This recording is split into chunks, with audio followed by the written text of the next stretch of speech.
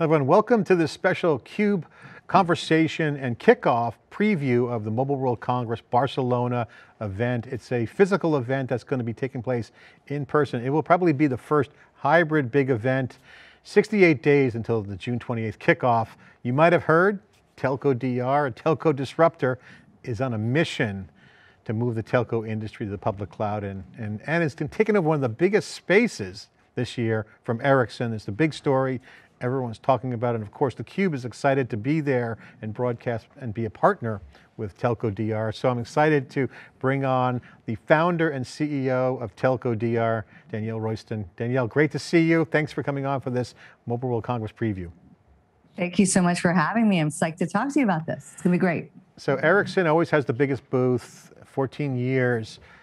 You're disrupting Barcelona. I'm not people sure it's going to be on or off. It's officially on.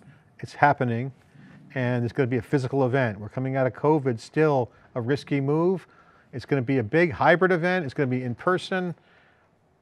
Tell us the story. How did you guys come out of nowhere, a disruptor, take the biggest real estate in the place and turn it into a community event, a news event, a media event, everything? Tell us. Yeah. Well, I think it was March 9th, a little over a month ago, Ericsson announced that they were pulling out of MWC, and it's very analogous to what happened in 2020. They were one of the first vendors to bail as well. And it kind of started this like tidal wave of people saying, can't do it. And I think the distinction now is that that was at the beginning of COVID. There's a lot of unknowns. Is it coming? Is it not? Is it safe? Is it not? We're now, a year, 3-4 months into it. I think that when you look at where we are now, cases are trending down, the vaccine is up. And I think the legacy players were sort of backward looking. They're like, this is a repeat of 2020. It's not safe to go. We're going to pull out. And I'm like, with 100 days to go and the vaccine ramping, I think I see it a different way. I think there's a really big opportunity. John Hoffman, CEO of the GSMA, had put out a 2-page missive on LinkedIn where he was personally responding to questions about how serious they were about making sure the event was safe and could be held. And my view was this is going to happen. And with Ericsson pulling out, this is hollowed ground. This is, a massively successful company that has customers literally trained like Skinner's chickens to come to the same spot every year.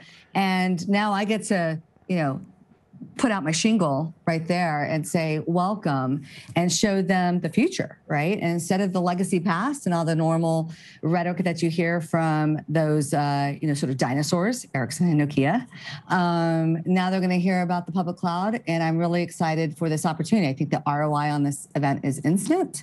And so it was a pretty easy decision. I think I thought about it for about 30 seconds. It's a real bold move, and it's a risk. It pays off if it happens. If it doesn't, you didn't happen. But it's like the startups that put a Super Bowl commercial out for the first time. It's a big hit, and it's a big gamble. If it pays off, it's huge. Yeah. Take us through. I heard. How did it all happen? Did you just wake up and saw it was open? How do you know that it was open? Was it like? Does an email go out and say, hey, I got this huge space for 15 it was years? big news. It was big news in the industry that they were pulling out, and all the journalists were like, oh, here we go again. Everyone's going to bail. Who's next, right? And everyone was sort of like building that sort of negative momentum energy. And I'm like, we got to squash this. So I put out a tweet on Twitter. I'm not the most followed person, but I'm kind of known in telco. And I was like, hey, GSMA, I'll take over the booth. And I don't think people even liked my tweet, right? Like no likes, no retweets. I reached out to a couple of journalists. I'm like, let's do an interview. Let's do a story. Everyone's like, we'll have you on the podcast like in a month. And I'm like, what? So when John Hoffman had put out that letter, I had connected to him. And so I was like, oh, I'm connected to the CEO of the GSMA. So I went out on LinkedIn and I referenced the story and I said, John Hoffman, I'll take over the booth. And I think about 30 minutes later, he responded and said, let's do it. And I said, great, who do I talk to? And I was in touch with someone within a couple of hours. And I think we put the whole deal together in 48. And I think wrote the press release and announced it on Friday. So happened on Tuesday the 9th, announced by that Friday. And I was like, GSMA, we got to get this out and we got to stop the negative momentum of the show and get people to realize it's going to be different in June. This is going to happen. Let's go do it. And so I think they're psyched that I stepped into the booth. It's a big booth. It's 65,000 square feet, 6,000 square meters for the rest of the world that uses the metric system. And I mean, that's huge. I mean, that's the size of a professional pitch in a football field, a soccer field. That's 1.5 football fields. It's a ton of space. It's a ton of space to fill up. That's huge. And I think what's interesting is this points out that this new business model of being connected, you were on LinkedIn, you connect to them, you get a deal done so fast. This is this is the direct to consumer. And as a startup, you literally took over the primo space, the best space in the area. So congratulations. And the other thing that's notable and why I'm excited to talk to you is that this kind of sets the table for the first global, what I call hybrid event. This will probably be a cornerstone case study in and of itself, because we're still kind of coming out of the pandemic. People are getting vaccinated. People want to fly. They want to get out of the house. You're partnering with theCUBE and the theCUBE 365 platform. And we love hybrid. We love doing events, theCUBE, that's what we do with video. Now we're going to do a partnership with you to create this hybrid experience. What can people and guests who come to Barcelona or watch remotely expect? Yeah, so I think there's a couple of experiences that we're trying to drive in the booth. I think obviously demonstrations. I can't fill 65,000 square feet on my own. I'm a startup, small company. And so I am inviting like-minded, forward-thinking companies to join me in the booth. I'm paying for it, providing a turnkey experience for those vendors. And so I think what we have in common is we're thinking about future technologies like Open RAN on the network side, and obviously public cloud, which is a big part of my message. And so first and foremost, there's, come and see the companies that are driving the change, the new technologies that are out there, and what's available for carriers to start to adopt and think about. MWC is a meeting intensive event. Deals are done at this show. In 2019, I think the stat is $65 billion of deals were put together at the show. And so a big component of the booth will be a place for executives to come together and have private conversations. And so we're going to have that. So that's going to be a big piece of it. And I think the third part is driving education and thought leadership. And so there's going to be a whole, talk track, right? Tech topics, business topics, customer case studies, involve the hyperscalers, and really start to educate the telco community around these new technologies. But there'll be shorter talks. They won't be like hour-long keynotes. We're talking 15, 20 minutes. And I think one thing that we're going to do with you, as you were just talking about with theCUBE, is, MWC was the first big show to have to cancel with COVID. I think in 2020, the dates, it's always the last Monday in February and the rest of that week. And so that's like right at the beginning of the COVID stuff. Italy was just starting to take off. And so it was one of the first shows that had to make a big call and decide to cancel, which they did. This is going to be one of the first shows that comes back online post-COVID, right? And so I don't think things just snap back to the way that they used to be. I don't think we as consumers are going to snap back to the way that we were operating. We're now used to being able to get curbside delivery from any restaurant in the city, right? I mean, it's just a sort of a different expectation. And so partnering with theCUBE, we really want to provide an experience that brings the virtual people into the booth. Typically in events like this, you really have to be there to see it. Booths are kind of like unveil the day of the show, what's going on. One thing I'm trying to do is really educate people about what you can expect. What can you see? This is what it's going to look like. And so we're going to start to share some pictures of the booth of what it looks like. Number one, to drive excitement with the partners that are coming, right? Like you're going to be part of something really, really fabulous. I think number two, attendees can wait, week of to make the decision to go. And so maybe if COVID continues to trend down and vaccines are picking up steam, maybe they're like, it's safe for me to go and I want to go be a part of that. But I think from here on out, we're going to have sort of that virtual experience that's always going to be part of shows. And so we're going to experiment with you guys. We're going to have a live streaming event over the course of the, all MWC. It's going to be a way for people who are unable to travel or, can't afford it, right? COVID or whatever, see what's going on in the booth. And it's going to be everything from listen to a talk to watch what you guys are typically famous for, your awesome interviews. We're going to have man on the street, we're here at a demo station. Take us through your little demo. We're going to have telepresence robots that people can reserve and, cruise to the booth. The robot can go to a talk. The robot can watch on the streaming thing. The robot can go to a demo. The robot can go to a meeting, and it's controlled by the virtual attendee. And so experimenting, right? Like, how do we make this great for virtual people? How do we make the virtual people feel part of the physical? How do the physical people feel the virtual people that are attending, and really just make it feel like a community of both? So we're really excited. That's super awesome. And I think, first of all, thank you for paying for everyone and including theCUBE in that. But I think this speaks to the ecosystem of open. You're creating an open ecosystem, and I think that is a huge thing. So for people who are at Mobile World Congress in Barcelona, this is going to be a nice, safe place. It's a hang space as well as get deals done. It's going to be comfortable. It's going to be a media center. We'll get you on the digital TV, but also you're also designing what I call the first hybrid experience. Not just having people having on-demand videos on their website, connecting Barcelona with other parts of the world, with media and stories and content. I think that to me is going to be a great experiment / upgrade. We'll see. We're going to see how it goes. Well, it was really, we all lived through 2020. Some of the shows went on. AWS's reInvent happened. Google did like a crazy 9-week program. It's very lonely to participate in those virtual events, right? You kind of log on by yourself. No one's really tweeting about it. You're watching, an event. The event is great, but it was really lonely. And so, and I think what people love about the physical events is we're together and we're networking and we're meeting people. And so, I think continue to evolve that experience so that virtual is not as lonely. So we'll see. We'll see how it goes. I got to say, your vision is really aligned with us and others that are in this open innovation world, because if you look at like theCUBE, physical went away, we had no events. We did CUBE Virtual, a new brand. It wasn't a pivot. It was an extension, a line extension of theCUBE. Now theCUBE's coming back to the physical.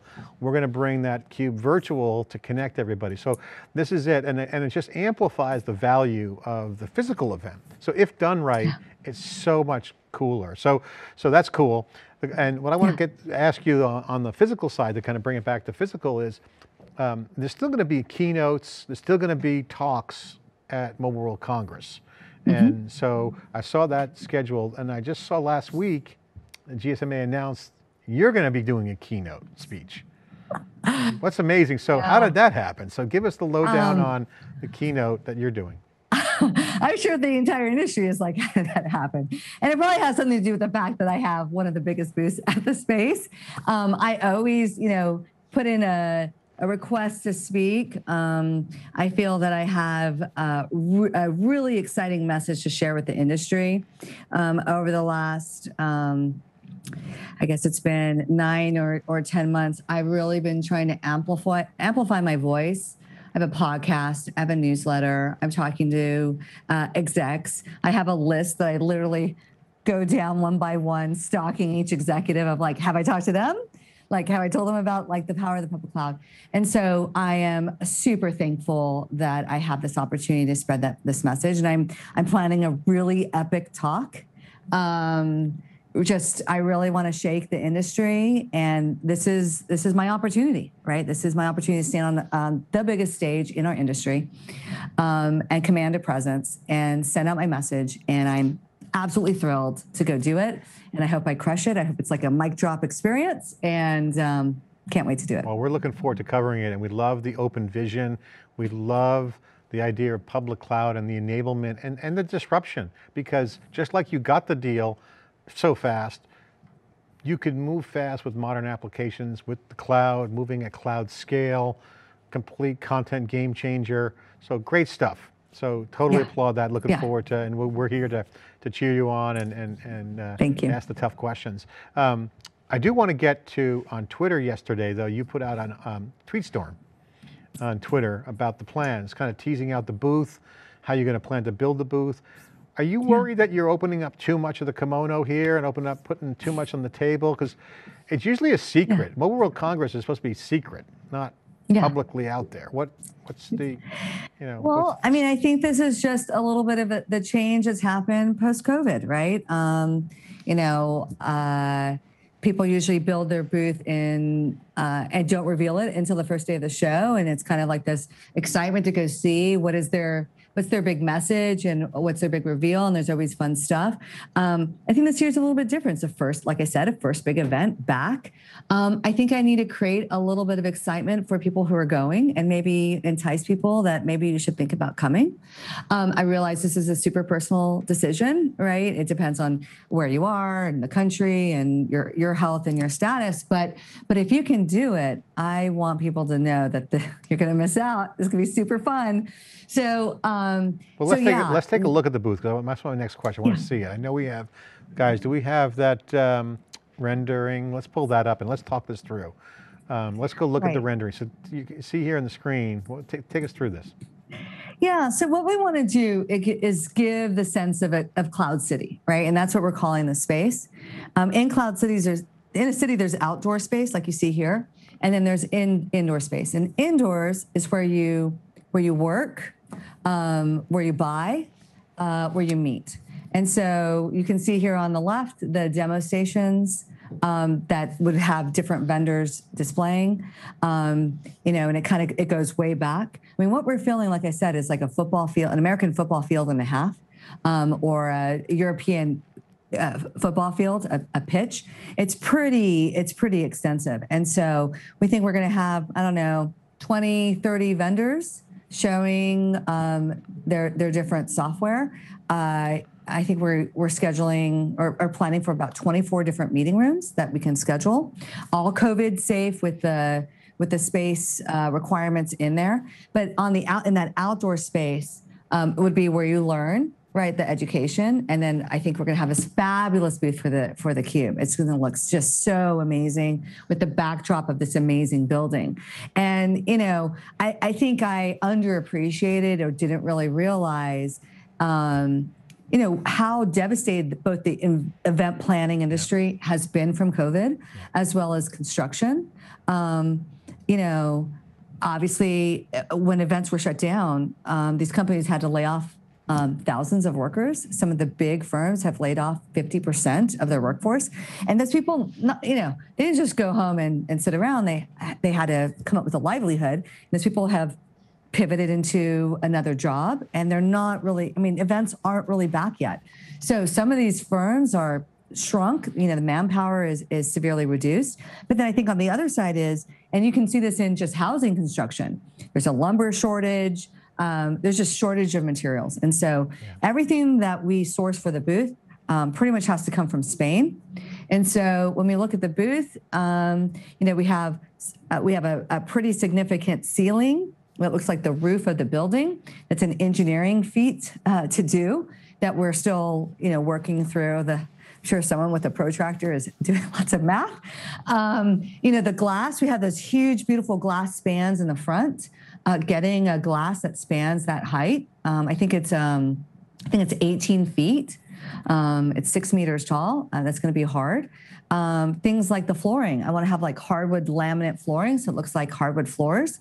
Don't know if we can find them, right? They're like, why don't you do carpet? I'm like, can you just check one more vendor? I really want my floor. So we'll see how it goes. And I think that sharing this plan, the trials and tribulations, like how can this small startup, right, that usually, take over space that usually takes 9 months to plan, right? Who is this girl? What is she doing? How are they going to pull this off? I think it's like grab your popcorn and watch the train wreck, or, hero's journey. We get it done. Well, people are on Clubhouse, they're bored, they want to get out. I think this is a case study. Mobile World Congress has a huge economic impact as a show. It's got its own little economy built around it. It impacts the country of Spain and Barcelona, the city, great city, people love it. And so it certainly is notable and newsworthy. We will be following that story.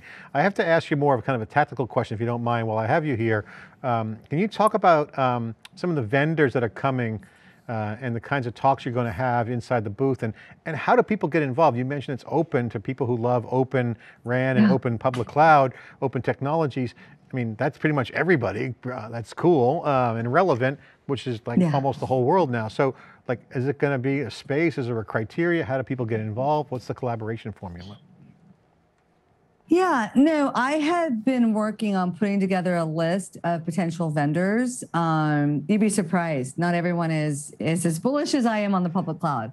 And so there is a little bit of a filtering criteria, but otherwise anyone can come, right? Enterprise software vendors in telco, where their primary customer is a communications service provider, that's their software runs on the public cloud, come on in. Right? People using Open RAN. And it's still a little sort of small band of cohorts that are really trying to drive this new technology forward. And they're going up against some of the biggest companies in telco, right? They're going up against Huawei, they're going up against Ericsson.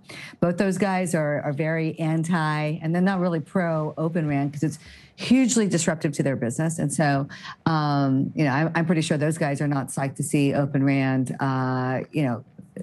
become a thing in telco. And so it's really sort of about disruptive technologies that are in the booth. And so, yeah, I'm paying for the space. I'm paying for the build out. Bring your demos, bring your people, come up with your marketing message, and let's build a community. And so we're talking to Open RAN vendors like Mavenir, which is a pretty big name in the Open RAN space. I've been talking with Parallel Wireless and Altiostar. Those are also great players. Software vendors like Totogi, which is a talk that I did a little over a month ago about this new startup that has a web scale charger they're trying to put out there. Aurea is another company that I'm really familiar with that has some cloud forward software. And then little tiny startups like Zequence and some other up and comers that no one's heard of. So we're really excited to invite them into the booth. I've been secretly stalking Elon Musk and Starlink and SpaceX to be a part of it. And we'll see, right? I'm kind of, using Twitter and whatever I can to reach out and see if they want to be a part of it. But yeah, it's kind of really open arms, not really excluding people. Elon is very disruptive, and he reached out on, you can reach out to him on Twitter. He's accessible. I mean, you got to break through, but he has got his antenna up for innovators, people who think differently. They love people who break down walls in markets where open wins. I mean, we know there's a history. We've been covering it. I've been involved in my career.